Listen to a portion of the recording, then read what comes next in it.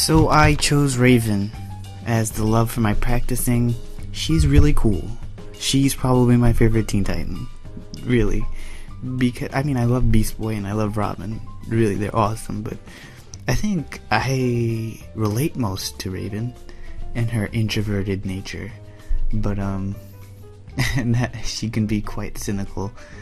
But besides that, I think the fact that she's innately evil, like she comes from a very evil background, but she chooses to be good, despite that. I think that's the coolest thing about her. And but even the way she does it, she goes through such lengths of suppressing her emotions to stay good, but she actually becomes the most powerful when she actually accepts her emotions and takes control of them, so I think that's really cool.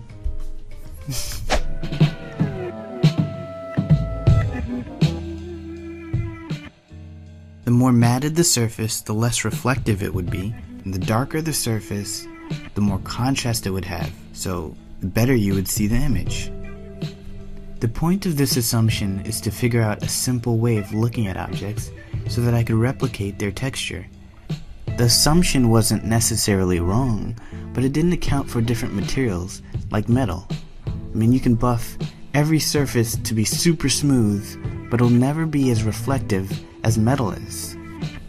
So I did a little research on the difference between specular reflection, when light bounces off a surface at the same angle it came in, creating a focused, mirror-like image, and diffused reflection, when light bounces off a surface in many different directions, creating a cloudy, more faded reflection.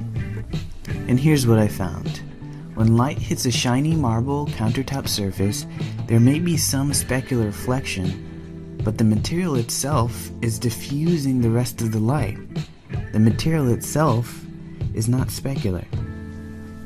But metal is a different story. Interestingly, the same characteristic that makes metal conductive is the same characteristic that makes metal so reflective.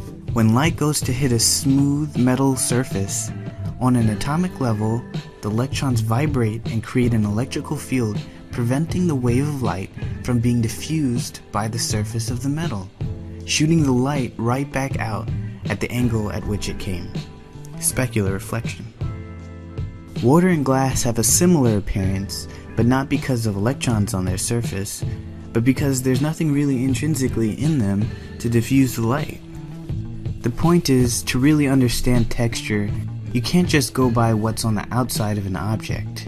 You have to understand what it's made out of, and how that material responds to light.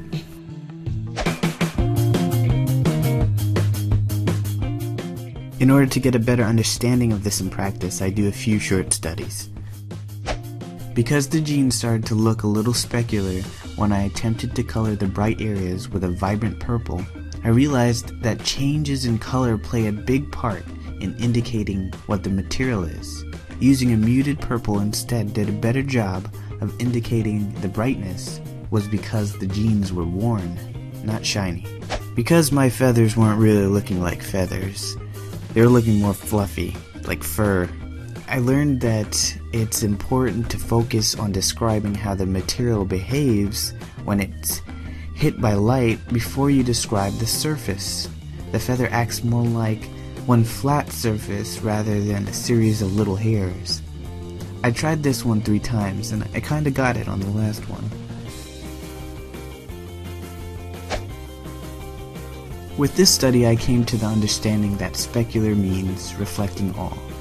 So the more specular an object is, the more context driven it is, meaning the more its appearance is dependent on the surroundings of it. That also means that it will reflect a wider range of colors and values. The rest of these studies are just me trying to get an understanding of some of the materials. But here you can see me trying to put a texture over the velvet, which unfortunately didn't work. I mean, I really like using textures, it makes things look cool, but if you're going for accuracy in texture, nothing beats doing it manually.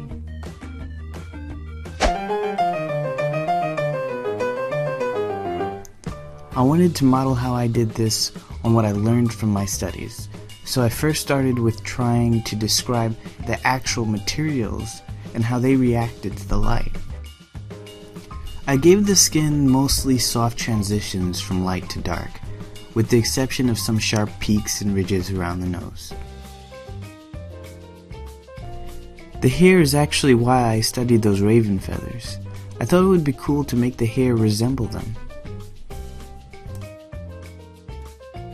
The suit material was kind of hard to get, until I remembered that the more specular something is, the more it varies from light to dark. So I made the brights brighter and the darks darker. The velvet cloak I studied the most. It's almost metallic the way it reflects light, in a way that almost doesn't care about the light around it. But the golden pendants sure did care about the light around them. They're like little golden mirrors. So now that I've described the material, I want to describe the surface texture. Individual hair strands, crinkles in her cape, creases in her suit, and then I'm done.